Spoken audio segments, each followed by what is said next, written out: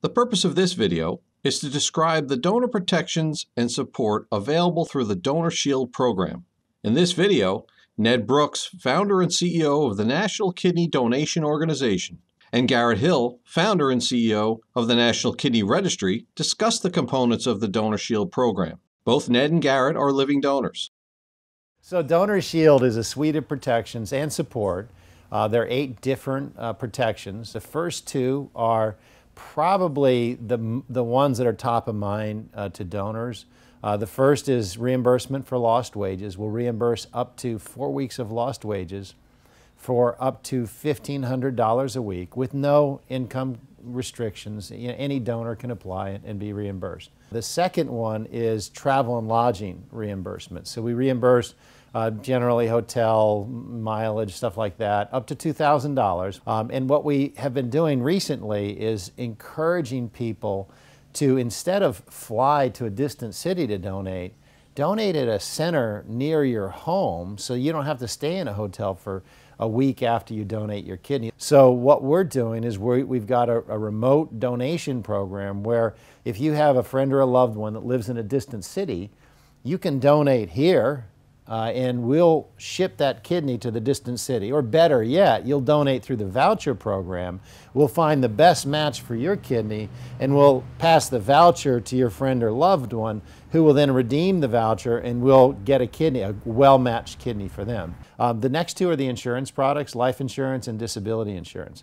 Now, life insurance, it's a $500,000 principal amount. You get it automatically if you're covered by Donor Shield. And thankfully, we've never had a case, right? We're at 4,000 or 5,000 transplants now, and we hope we never have a life insurance case. The disability, we've had just very few. The disability policy covers I think it's up to $1,500 a week for 52 weeks. If you have a complication, you can't go right back to work. Like I said, we've had very few of those. I think maybe only 2.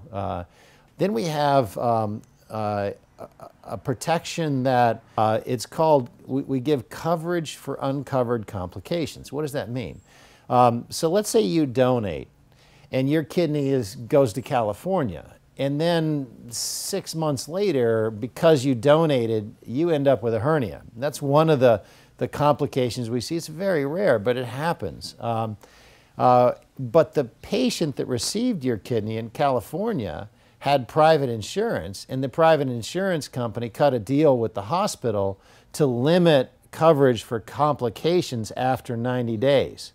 Well, now you don't have, you the donor don't have coverage, and so you'll probably go to your own insurance, but we don't think that's right. We think that the donor should be completely taken care of. And this came about because we actually had a case. It was a non-directed donor, donated their kidney. 3 months later, they had a hernia, and the hospital wanted to bill the donor $25,000 for a hernia. First of all, that's way too much, right? You know, it should be like $5,000. We stepped in, we said, whatever, we're taking care of this. We're not going to let that donor, you know, get kind of hit with this big medical bill because the recipient center made a deal with the insurance company that limited the donor complication coverage to only 30 days, right? So that's a pretty tight window. And so we went to work way back then. We took care of the situation. That donor we paid for actually turns out the patient at the recipient center had Medicare as secondary coverage, and that covered it. But we had to dig for a while to even find that, but we would have taken care of the donor. So we put a program in place called Coverage for Uncovered Complications. We charged a small fee to transplant centers who had patients with private insurance, because that's where the problem, Medicare does a great job. It's the private insurance that they have these termination dates for coverage. So we now have, I think the last time I looked, $1.2 million in an account for donor complications. We pay out claims routinely, and it's now a network-wide thing. So no donor is put in a position where they have to, you know, find money to pay for a complication after the fact. I think that's a very important protection, one that doesn't get a lot of attention. So that's number 5. Number 6 is legal support. So we have an attorney on retainer. And we did that originally because we were concerned that donors might lose their health insurance once they donated.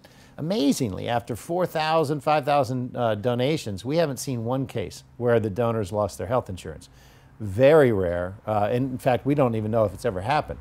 However, we have seen donors fired from their jobs because they legally took time off to donate and the employer didn't appreciate that. In our first case, we've had 2 cases now. Again, very rare because most employers are sympathetic and very supportive to donation. But we brought our lawyer in and we filed suit and we won. The lawyer did not want to take on this battle because it's a bad look for the lawyer and there's no way they're going to win.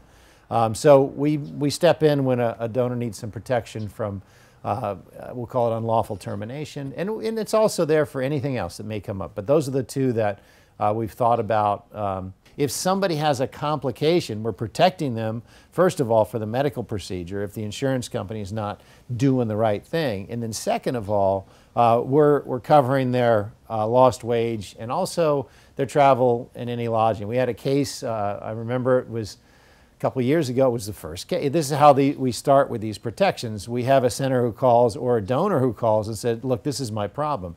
This donor was, I think, a school teacher, and she had some complications. They went away, but she had to take some time off work. And, you know, she actually didn't want to be reimbursed. We found out about this case and we said, well, you got to be reimbursed. You know, she wasn't looking to be reimbursed, but it's just wrong. You know, if a donor donates a kidney and then they have complications later, they shouldn't have to, you know, carry the burden of lost wages, or in this case, travel and lodging. So that case started this protection. And then I think that's protection 7. And then the 8th protection is one that hit me personally after I donated.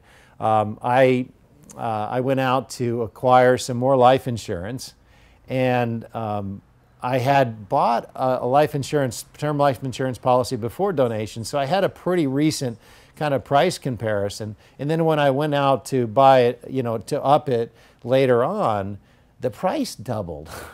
It's like, wait a second, you're penalizing me because I'm a living donor, and that's a fact. And the person who I was dealing with, they had shopped the plan to, I don't know, 6 or 7 national insurance companies. And it comes down to where they set the creatinine cutoff, right? So they were setting the creatinine cutoff, I don't know, maybe at 1 or 1.2, something like that. Well, you and I both have creatines over 1.0. But good news is one of the national insurance companies, a big player, reconnected with us. And you know, this is like a year later, and they have upped their cutoff so that kidney donors can qualify for preferred rates. And so if that works out, we're going to probably connect any donor, you know, from our website into this capability to get this insurance. Now, there's also, I think, a dozen states around the country who have outlawed price discrimination against living donors. And so we're also keeping an eye on that, putting that on the website so that donors are fully informed about life insurance. Life insurance is a problem, and I think we have a solution now.